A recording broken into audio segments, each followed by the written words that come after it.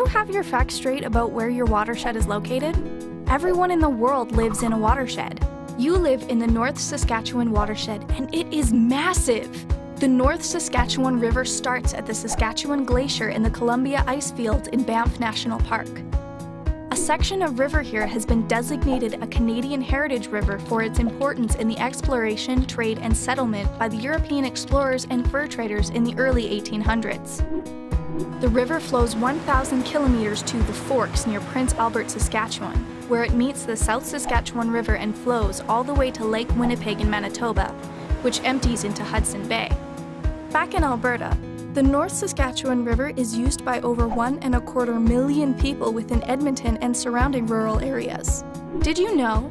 Edmonton's River Valley Park system is the largest system of urban parks in North America. It covers both sides of the River Valley's course through the city.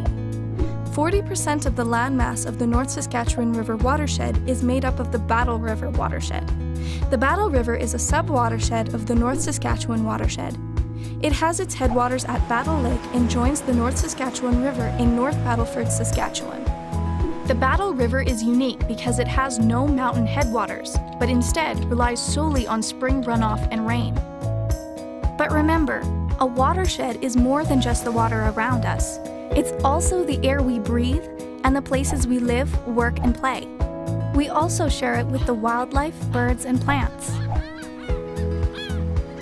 I'm going to leave you with something to think about.